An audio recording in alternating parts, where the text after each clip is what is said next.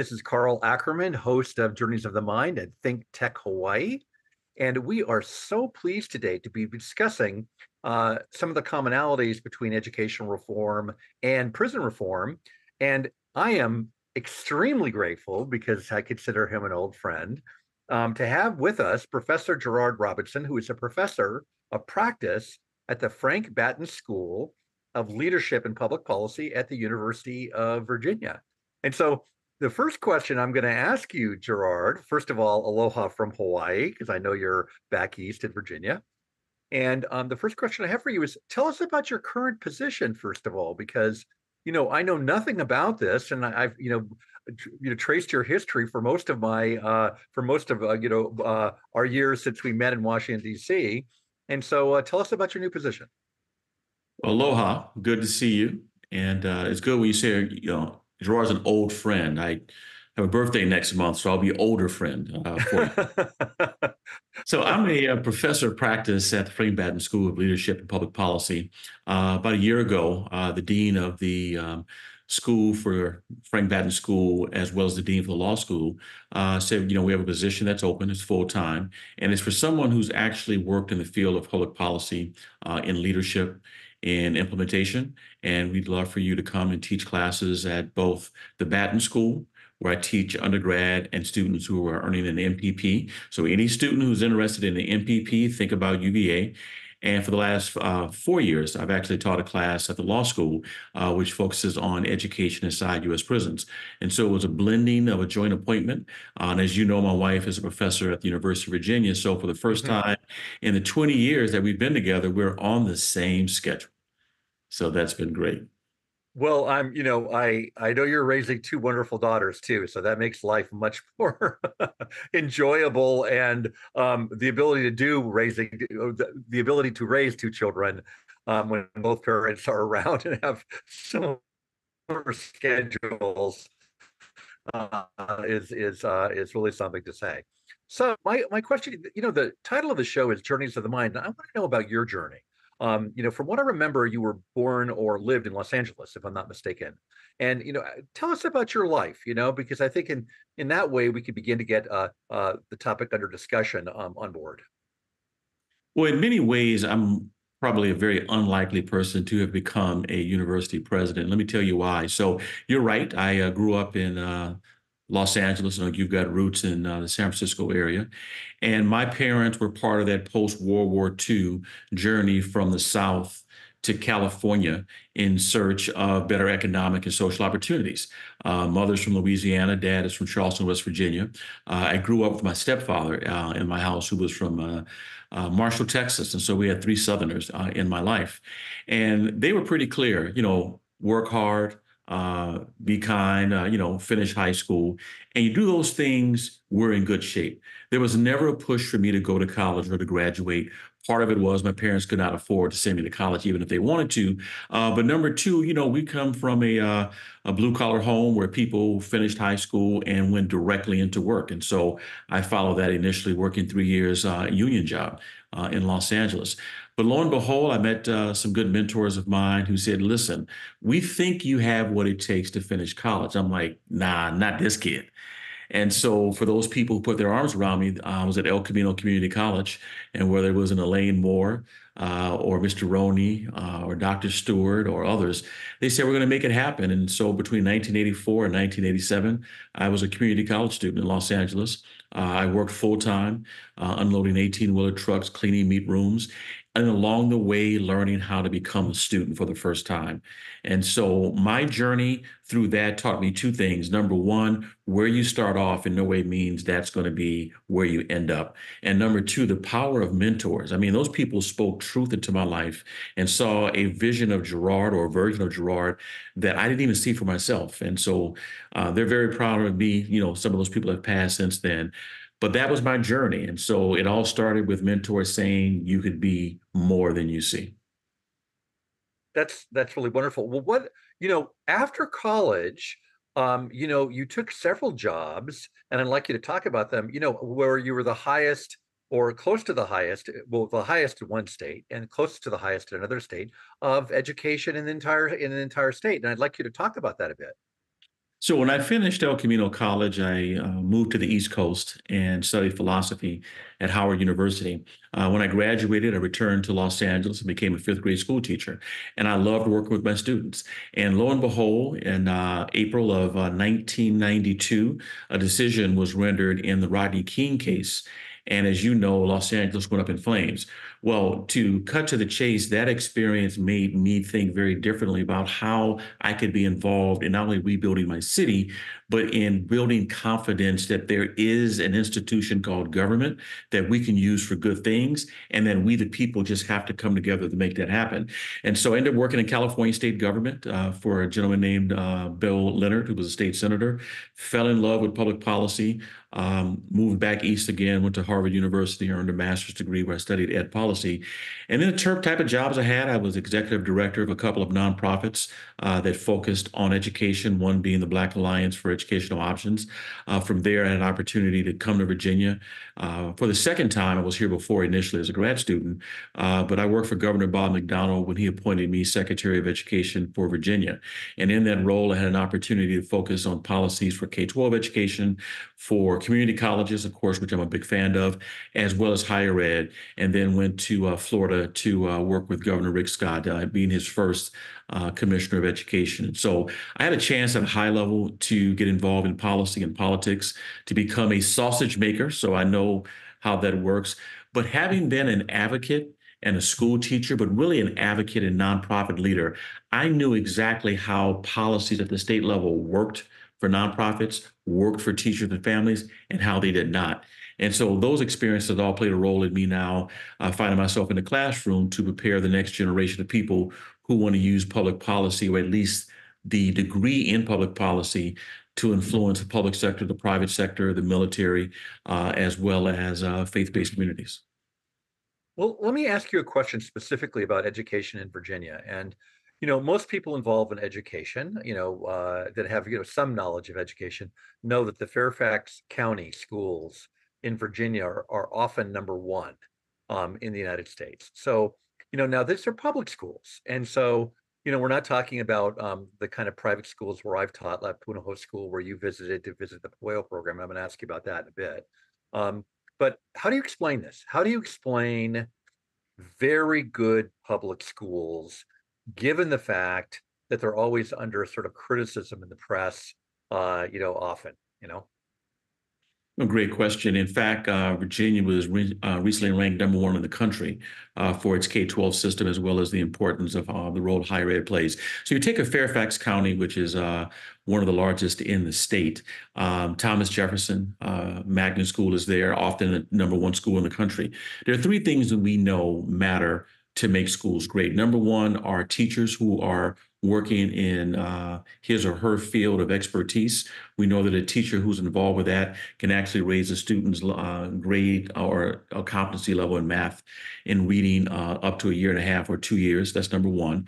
Number two, resources matter, both funding, technology, access to partners in the community. So resources matter, and money is surely one of them. And then the third thing is a strong principal, a strong leader, someone who sets the tone in the school that we're going to make this work well. Now, the assumption is, because Fairfax County is also one of the wealthiest counties in the United States, being a suburb of Washington, D.C., we also have to brag about Virginia and the fact that we have a number of Title I schools. We have a number of schools that have 75% of more of their students are students of color, who actually are Blue Ribbon Award winners. And these are schools who win an award from the U.S. Department of Education for closing the achievement gap, often at times outperforming some of their neighbors. And so while I say that poverty has a long laundry list of liabilities, poverty is not a proxy for destiny. It tells you the challenges that you have. But we know from Title I schools, from Blue Ribbon schools, from inner city schools, and also rural schools that are doing well, that resources still matter, have to be used differently. Teachers still matter, and a principal matters. I think the big difference there is the resource part, but it's also the expectation part. So I think Virginia's doing some great things, but yes, we still have pockets where we've got to close the gap. What's interesting is the fact that you emphasize the principle, and you've had the chance to talked to Dr. Liz Hicks in Los Angeles, and with the Gala School and all those girls. It's an all-girls school. The girls wear uniforms. It's public. Kids come from all areas of Los Angeles, but generally the kids come from low-income families, meaning families that are challenged and resourced, challenged because of their financial resources. But all these girls go on to college, and what's interesting about that is that it's also they also take 3 or 4 on average advanced placement classes. So everything you've just said seems to bear out with the Gala School in Los Angeles. Now, you worked for someone who was, considered pretty conservative, Governor Scott in Florida. And it seems like in your life you've worked with, Democrats and Republicans, which is really a credit to you, especially in this time of divided, public policy. What was your experience in Florida? And what was your experience with Governor Scott? And I must say, I must tell you the story. Every year I go back and I grade AP European history exams, and I was in Kansas City, Missouri. And I arrive early with the advanced sort of administrative team. And the person who ran the limousines to come and get us and deliver us to our hotels happened to be Governor Scott's mother. And she owned Mm. this limousine service, and she happened to be driving one time. And she kind of mildly said, "Oh, you may have heard of my son. He's governor of Florida." And I said, "Yes, I've heard of your son." Anyway, but I'll let you answer the question now. So, what was it like? So Governor Rick Scott has a very similar story to my own, and he talked about it when he ran for office. He grew up in a housing project. He did not don't think he didn't know his initial dad, but he grew up with his stepdad. He was very poor, had a tough time in school. Ultimately finished high school, had a business mind, and decided that he would go to a community college like I did as well, and work his way through college. But along the way, he ended up purchasing a donut shop. And that one purchase led to other purchases, which led to him becoming a multimillionaire by running one of the largest health networks in the country. Yes, people who will look it up will know some of the controversy that was surrounding some of that. But he used that business acumen to not only make himself important in the conversations about healthcare and policy, but also to employ thousands of people. And so one day he said, well, if a poor kid like me who grew up without all the amenities that many people in Fairfax would just use that as an example, or here or even in Charlottesville, how can I do it and they can't? And what can we take from the private sector and bring into the public sector? And so he used that mindset to kind of shape what we would do in education, including adding an additional $1 billion to K-12 education in Florida, including making some major changes to math and reading scores. But more importantly, also his focus on students with special needs. We changed our laws in the state. So it was great to work for him. Working for a conservative comes with a number of challenges because the assumption is if you're conservative, it's because you have no heart or because you don't care about people or you only want to help rich people. And so I enjoyed working with that. He's now, of course, in the U.S. Senate, and we're still in contact periodically. But I enjoyed working for him and equally enjoyed working for Governor Bob McDonnell in Virginia, because had there been no Governor Bob McDonnell, there wouldn't have been a Governor Rick Scott to work for. Well, let's talk about, conservatives in education. You and I have been to the National Private Leadership Conference, which is sponsored by the DOE, but consists of mostly, private educational schools, not independent schools, but like schools of religion, homeschoolers, etc. So how do you think about the whole issue of vouchers? Because I don't think that we've ever had a full discussion in the United States about vouchers and how they can be helpful. And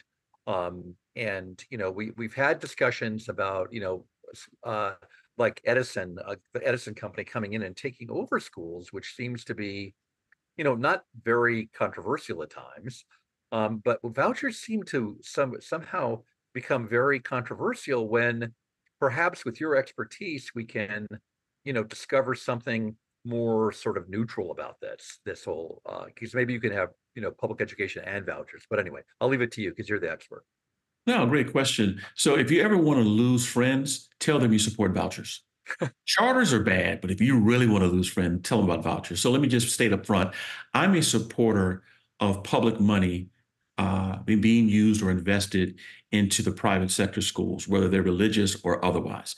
And what I remind people is that long before you had the creation of the first, what we call voucher program in the United States, which started in Milwaukee in the early 1990s, which was championed by an African-American Democrat named Polly Williams. In many ways, she was the Rosa Parks of the parental choice movement in modern times. And she's the one who said, listen, public schools in Milwaukee are working for some of our students. Magnet schools are working for some of our students. Busing is working for some of our students. But some of our students need a different type of education, one that's a private education, independent. Most people are unaware that for the first several years, the voucher schools or the private schools in Milwaukee were all non-religious schools. The addition of religious schools came later. And so I tell people, if you want to know if it works or not, look at the research of Dr. Patrick Wolf, who's a scholar at the University of Arkansas. They have a center focused on school choice. He's one of the top 10 scholars in the nation, focused on education writ large. I'd say probably number one or two for school choice. And his research has shown a few things. Number one, on an apples to apples comparison, students who applied for a voucher and did not receive it, and students who applied and received it, when they followed their math and test scores across time, there were at least 7 gold standard studies which show the students that performed well. But guess what? There are actually 3 studies which show they were underperformed or their peers outperformed them. But if you look at 11 and 3, and you're playing football, you'll be in a bowl game. But only in education politics is that still considered a loss. I said, wait a minute, 3 and 11.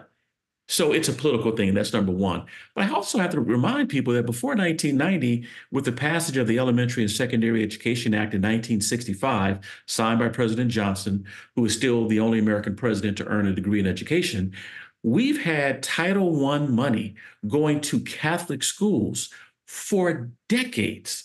We've had Title II funds go to private schools, religious schools for decades, because we simply see private schools and the public funding of it as a part of a national vision to make sure that we support the general welfare by supporting all students.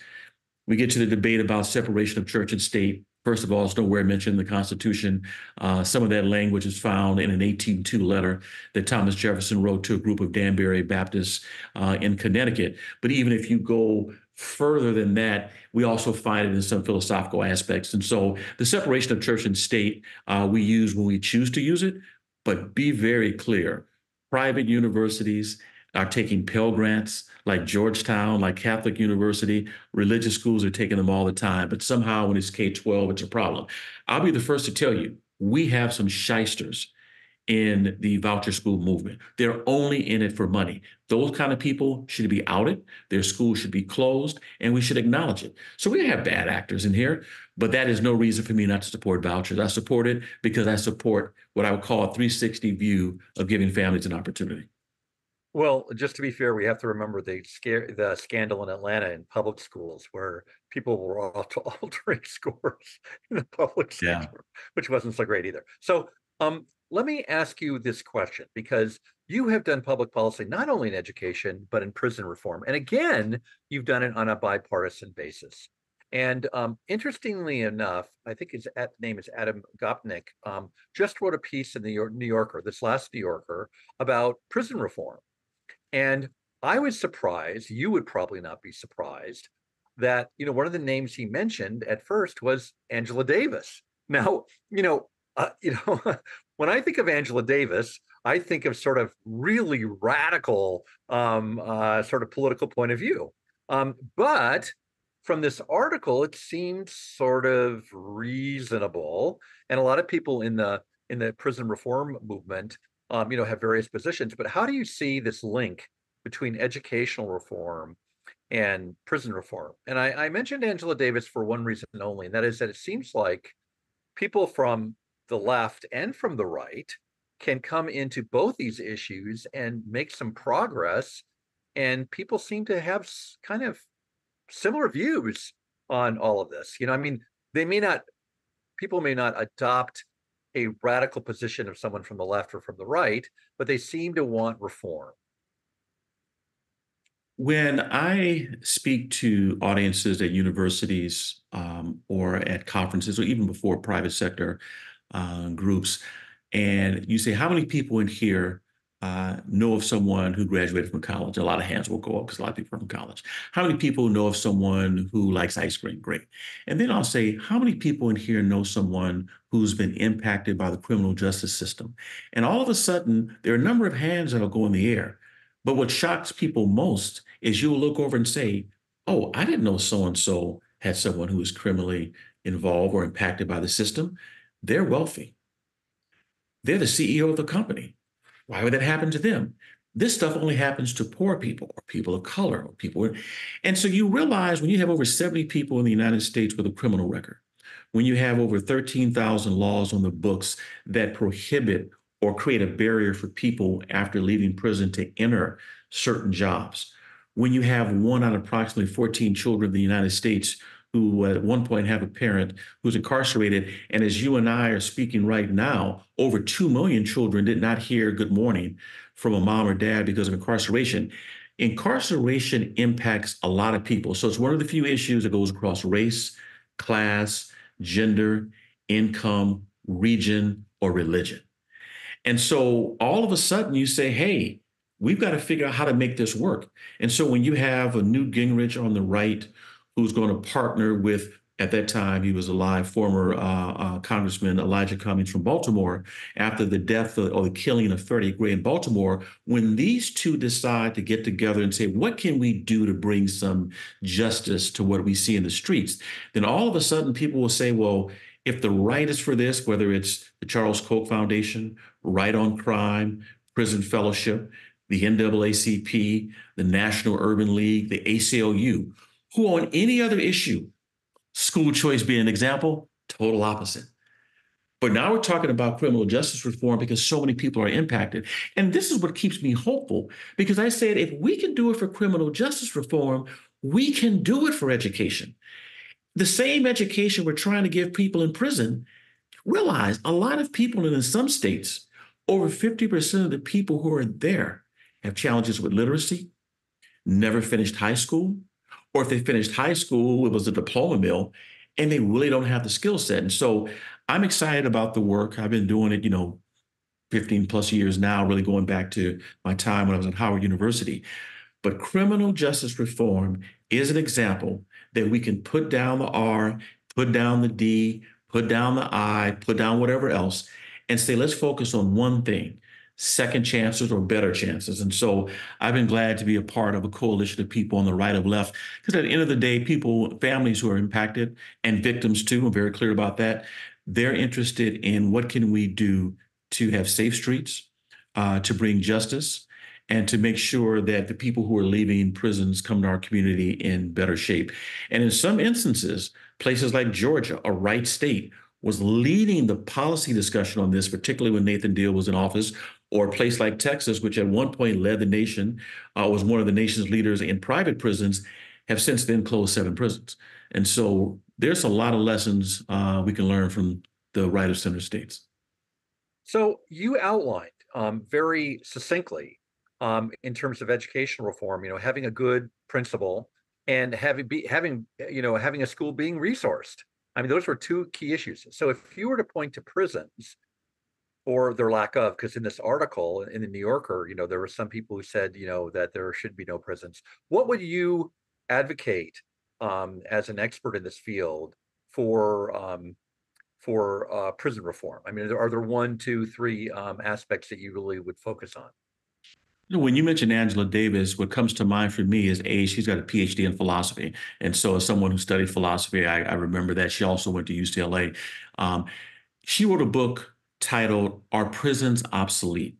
And she is one of the founding members of the prison abolition movement. I'm very clear. I'm not an abolitionist. I'm a reformer.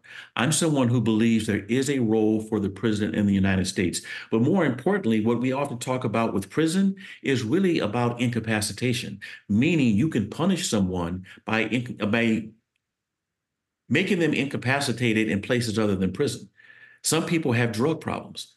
Send them to a drug treatment center.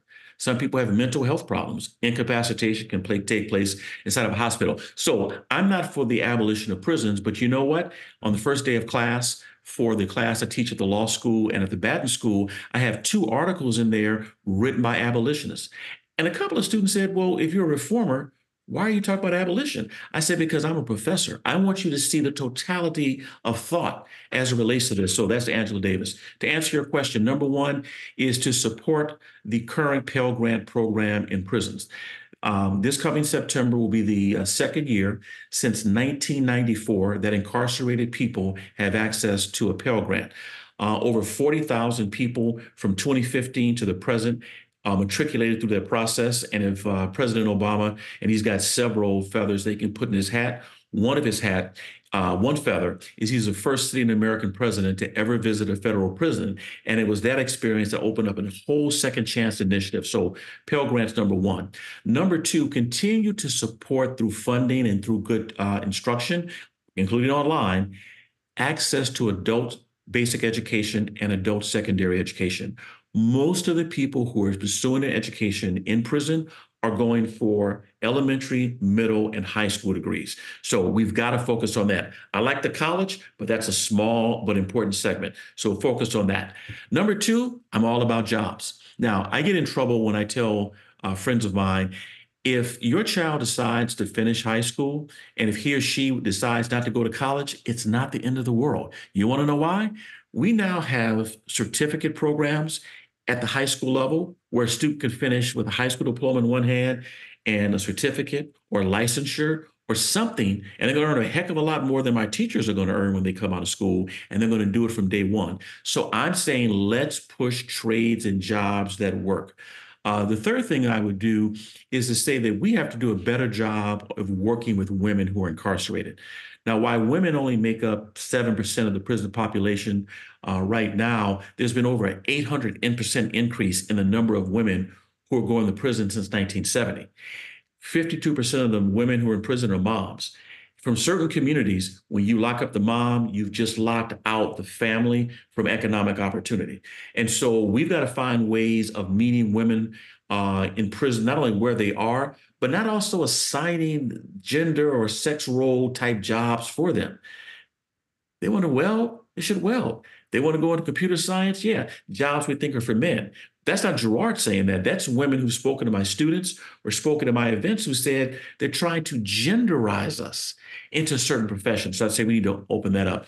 I think the third thing or the last thing we need to do is to look for international examples. Now, as you know, I've had a chance in the last year to travel to Germany, to Norway and Brazil. I did this with support from the Arrow Center for Justice, which is headquartered here in Northern Virginia.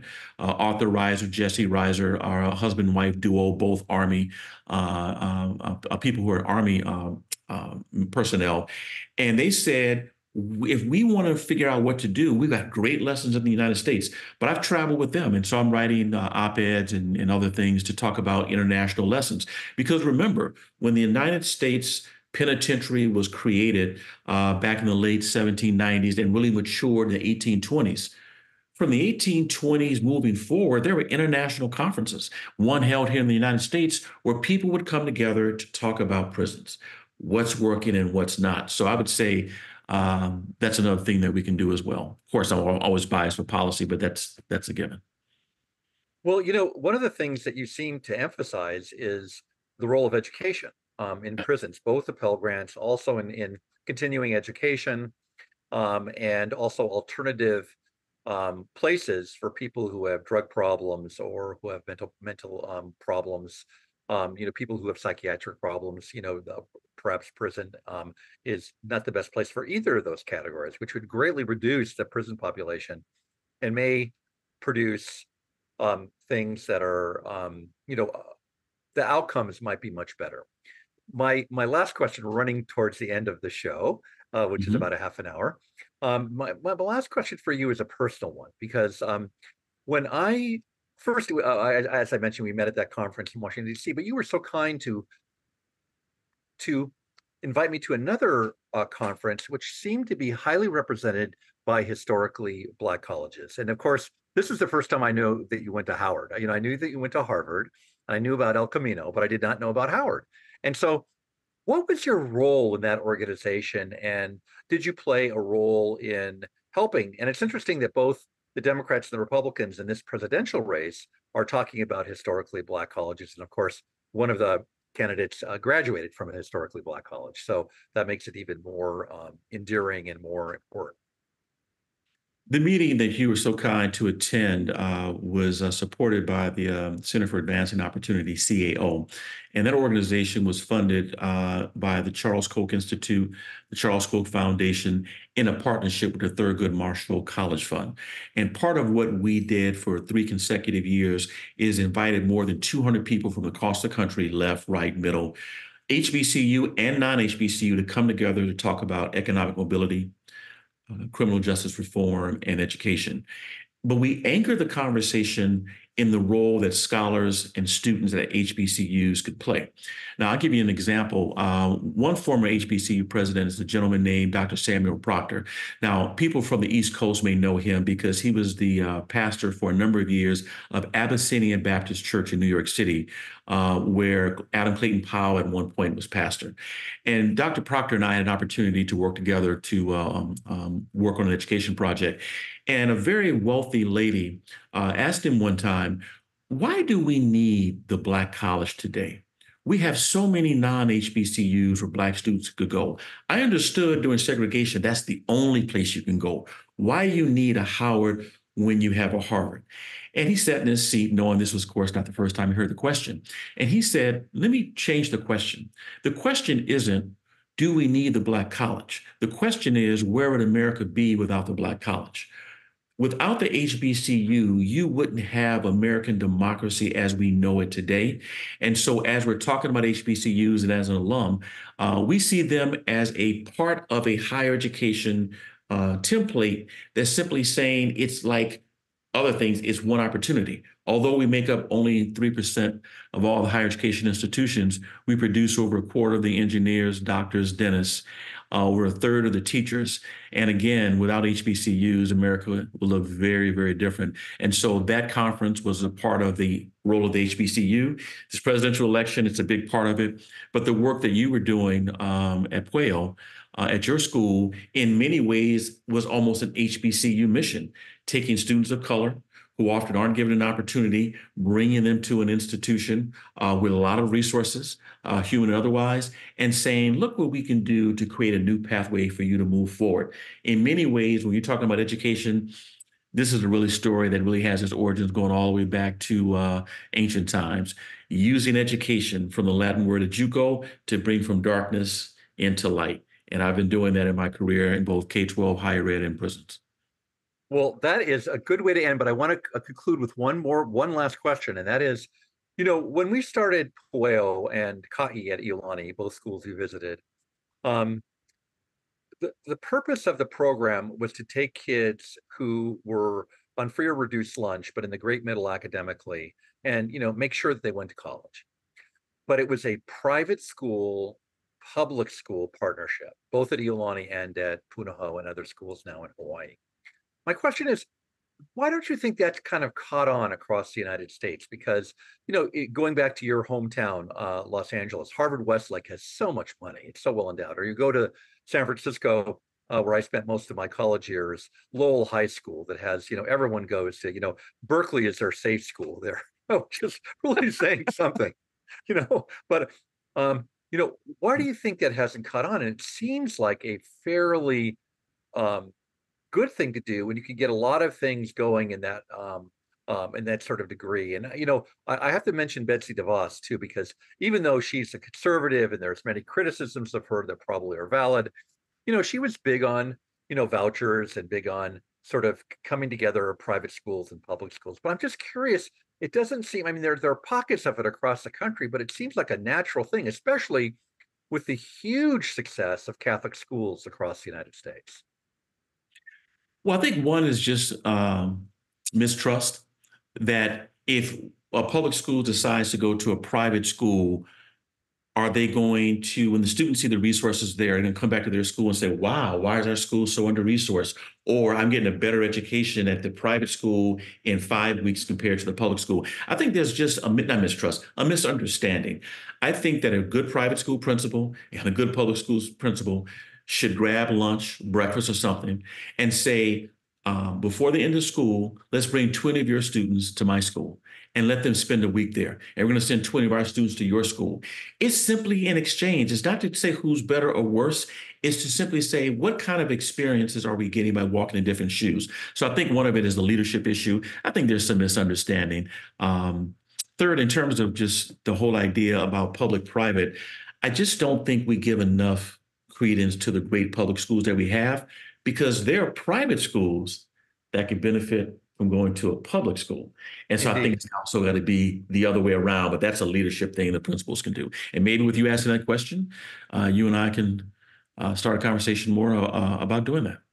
That sounds great. And, again, Professor Gerard Robinson at the University of Virginia, what a pleasure it is to see you. A hui ho, and thank you and aloha, Professor Robinson.